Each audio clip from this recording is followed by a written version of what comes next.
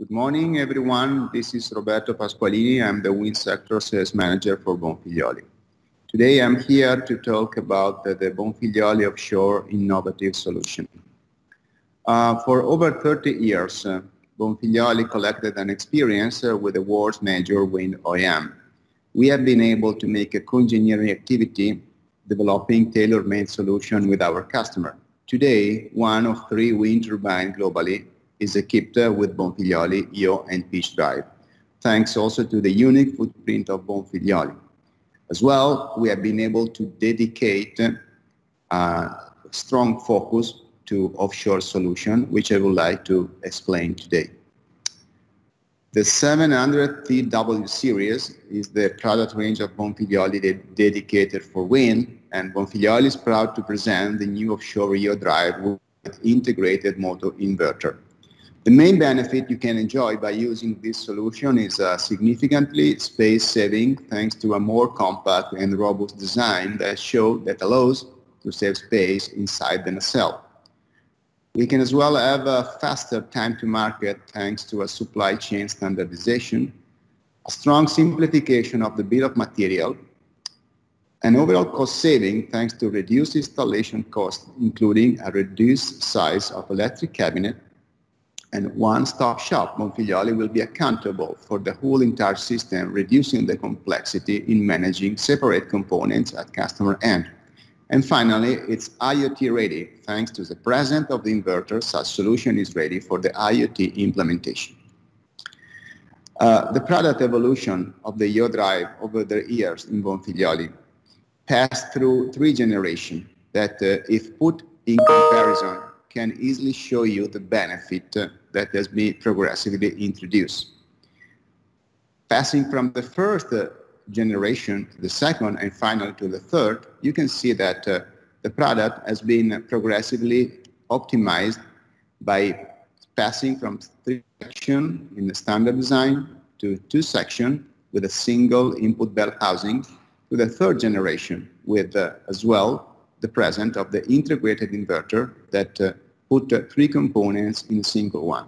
This can give you a smaller product with over 20% age reduction, simple because we have 3 products in one, and lighter because we have been able to save over 15% of the weight, and finally ready for IoT. Now, going a little bit deeper into the features of this product, I would like to stop by and discuss a little bit about the yaw motor with integrated inverter. The example you can see over here is an IEC 160 yaw motor with integrated DGM size inverter that can be used typically in a 12 to 14 megawatt wind turbine. With a rated power of 7.5 kilowatt and the frequency of 50 to 60 Hz, the frame size is an IEC 160. This motor is perfectly suitable for such application. Okay, the inverter it's capable to achieve 18.5 kilowatt with an output voltage to 400 volts, and it can operate in an ambient that goes between minus 20 to plus 50 degrees. You can have an IP55 degree protection. In terms of the key features, you can see we have an encoder into the fine cover. We have the brake resistor integrated in the inverter. We have an arting connector for a faster connection, and the interface is the standard one for an IEC 160, but depending by the customer need, we can easily adapt to different configuration. The Bonfiglioli product range for such type of motor can be easily extended to other size that can go from an IEC 90 up to an IEC 160 and even more. Again, the benefit can be resumed in a single supplier for the e-motor plus the inverter, a very stronger simplification of the installation in the wind turbine due to the reduction of the cables and wires, the direct power supply through inverter hatching connection, quick inverter accessibility and maintenance availability by removing only the inverter top cover, a control strategy accuracy for nacelle rotation, which is much higher, and an easy programming and inverter management based on the Win32 platform. Finally, it's Profinet RT started compliance. One of the questions that Bonfiglioli asked themselves is how to face the LCOE from an indirect standpoint. So we try to see how we can support our customer into the digital transformation, separating what is delivering value to customer by what is not delivering value. The aim of this is to try to see how the energy efficiency can be improved by reducing the total cost of ownership. So we try to develop a connected product, making models and analytics, put them into an edge computation, and thanks to the storage in the cloud and analysis, at the end produce an output with KPI that can be visualized into a dashboard. So a comprehensive IoT suite for your drive from Bonfiglioli has been developed. We started trying to put sensors inside the EO and the pitch drive.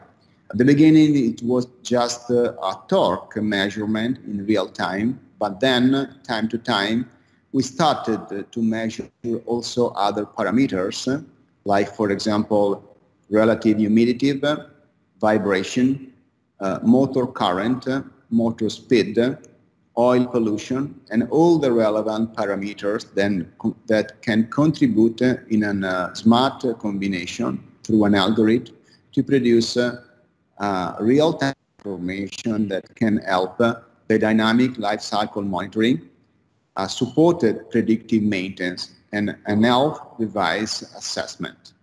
Okay, how sensor data and information can impact the wind LCOE? Well, if we take a look at the model of the profitability in the wind business, it can be seen as a contribution of revenue and cost. So the revenue, it's of course something that is given by the specific features of the wind turbine, like rotor diameter, hub height, and other physical characteristics, and the specific features of the wind farm and the wind characteristic. On the other hand, the cost per year, the total cost of the year, can be divided into a direct contribution and to an indirect contribution. So the direct contribution is clearly given by the capital cost per year, so lifetime of the project, cost of the capital, and direct cost of the turbine, foundation, road, and construction. While to the indirect portion of the cost, it can very much link it to the operation and maintenance cost per year. Now, coming back to Bonfiglioli, the cost of the sensor for the EO and pitch drive can easily get lower and lower, and already today the cost is quickly repaid when we take into consideration the total cost of the ownership of the wind turbine. At the end, reducing the operation and maintenance cost allows to reduce the maintenance intervention to minimum and avoid emergency intervention, and also maximizing the energy production, and as they prevent from an unexpected production interruption over the lifetime of the turbine. By doing that, Bonfiglioli is positive to get an important contribution to the reduction of the LCOE, as I said, not from a direct standpoint only, but also from an indirect point. That's all I have for today. Thank you very much, and stay tuned into our channel. Thank you very much. Bye.